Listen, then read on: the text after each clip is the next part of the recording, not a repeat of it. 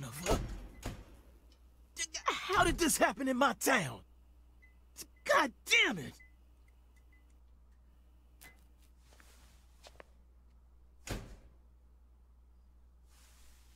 The head and limbs were severed and lined up, according to the lines that were drawn with her blood. Just like migratory birds flying systematically across the sky. Hey, Zach, what do you think this means? They're severed roots. Severed roots? This is the way the Clarksons kill someone when they want to cut 'em off from the family. And how do you know about this? Everyone in town knows about it. They're just too scared to talk. What does the V stand for, then? Beats me. What, you think I know everything now? Yes. Vilitatio. It means quarrel in Latin. That's what the V stands for. Latin. Intriguing, isn't it, Zach? There are no defense wounds on the corpse. In other words, Galena showed no signs of resistance when she was amputated. But, strangely enough, there are small traces of subcutaneous bleeding around the wounded areas. That's a vital reaction, which means she couldn't have been dead. You mean... Yes, that's right, Patty.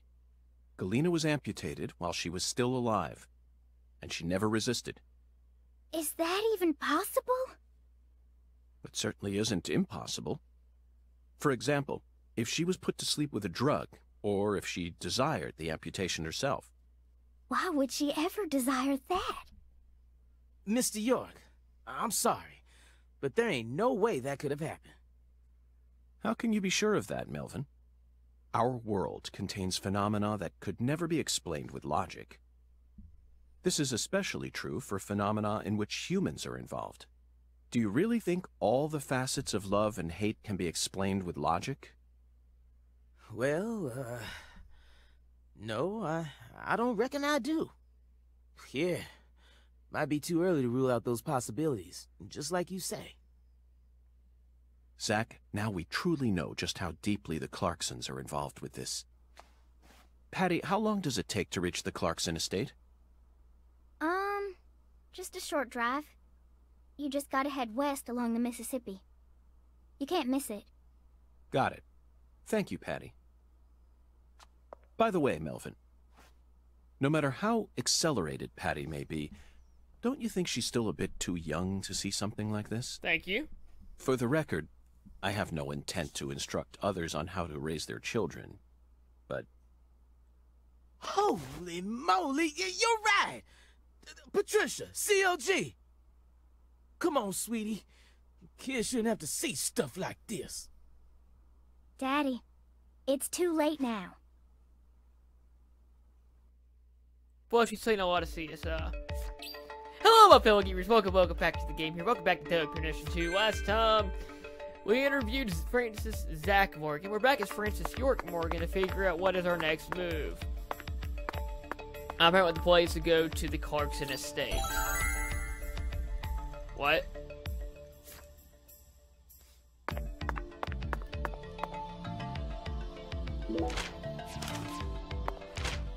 I wanted to see my stats. But how do you...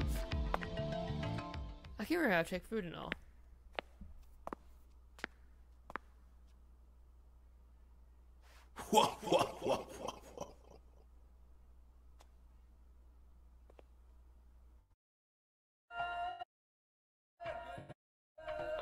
Very skeletal gentleman's back. You found the flying serpent. But now, the flying serpent will come to find you.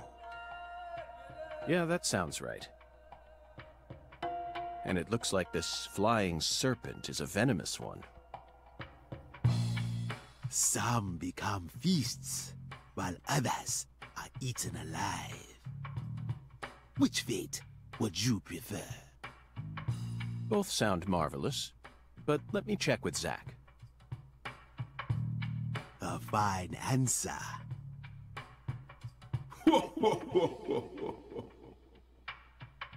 Find the one who fired the pistol at heaven.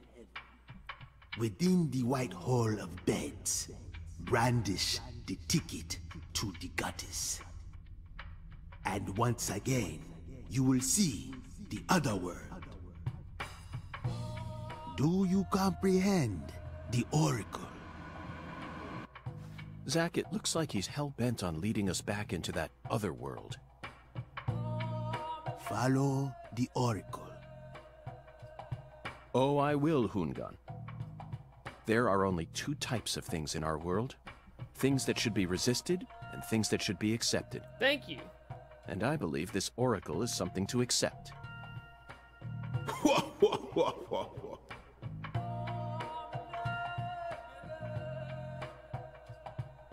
Why does he look so mad?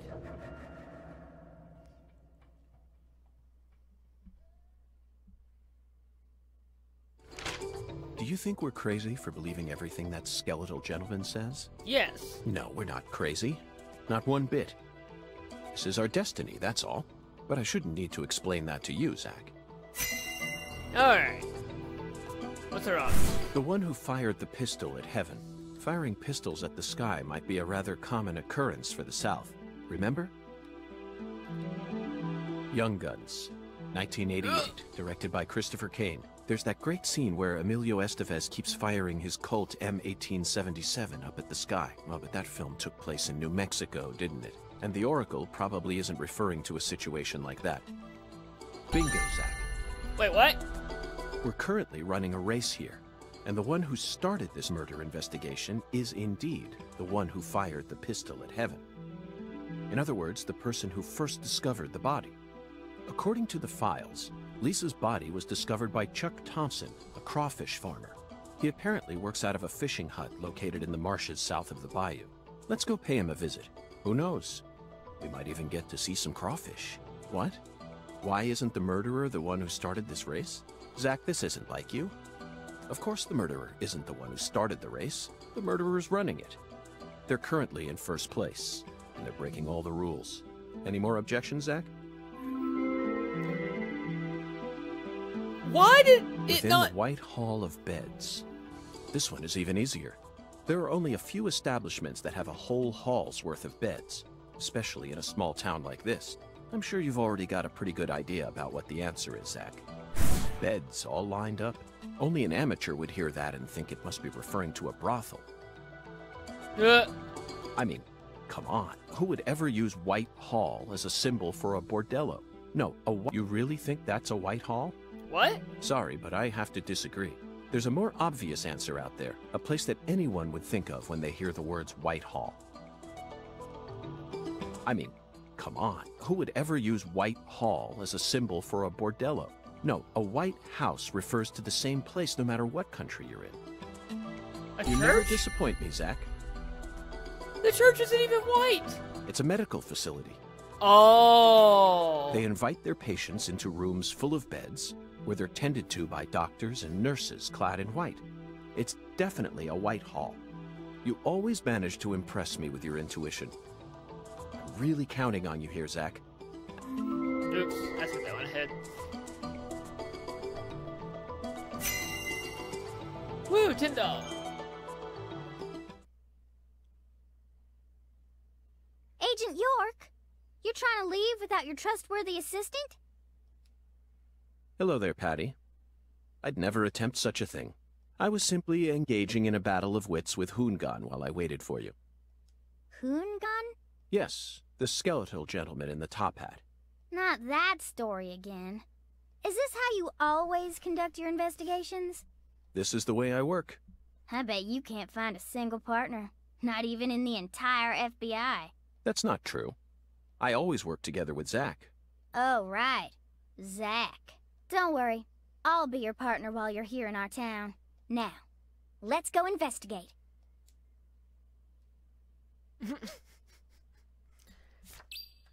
Zack in the most condescending tone imaginable. So my first thought is we should just go to the clinic first.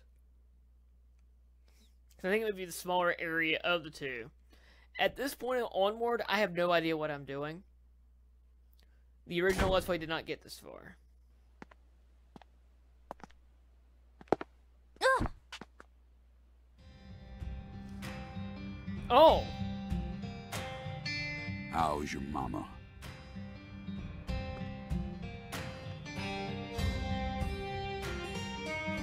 So, you're that hotshot FBI agent I keep hearing about.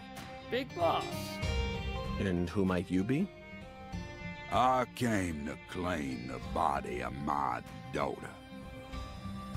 My daughter, who was murdered in a holding cell after you detained her yesterday.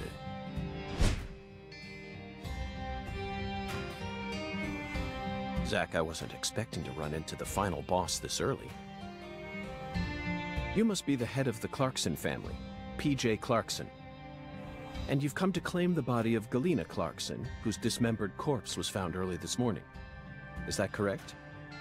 Where did you learn that Galena had been murdered? Zack and I just learned of the news ourselves. This is Luke Corey. And I am P.J. Clarkson.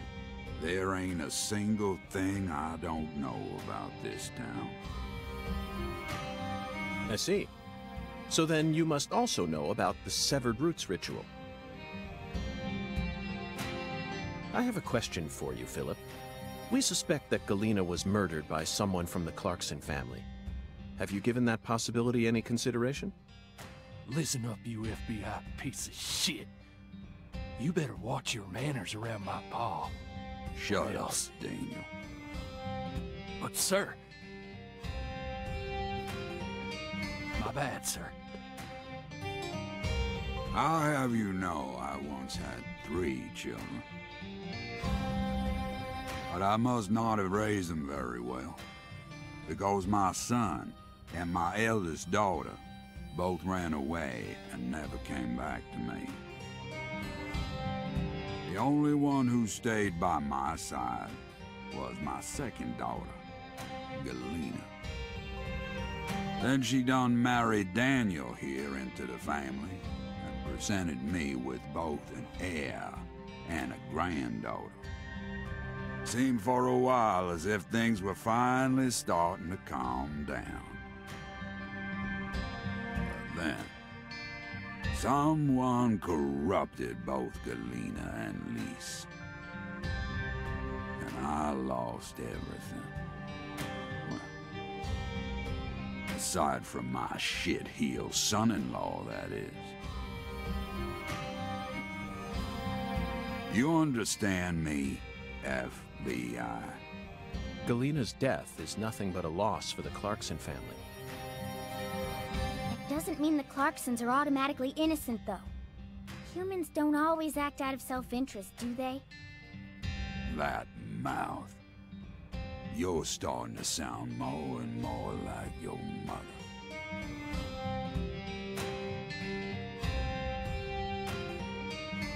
We're leaving, Daniel. What? But my treasure...